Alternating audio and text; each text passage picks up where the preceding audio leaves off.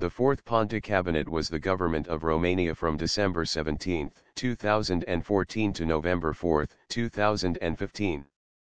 Unlike the previous cabinet, it contained only politically appointed ministers. The posts of Deputy Prime Minister was abolished, with the UNPR leader Gabriel Oprea.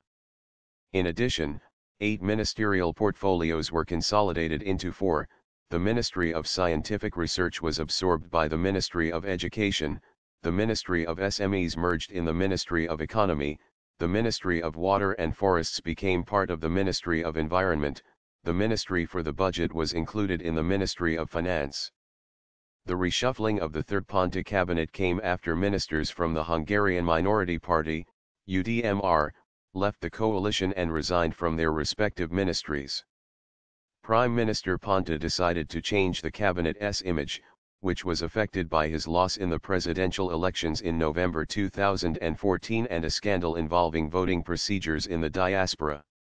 The opposition, headed by the PNL, announced a possible motion of censure after February 1, 2015, with President Klaus Iohannis supporting the effort to bring down the Ponta government.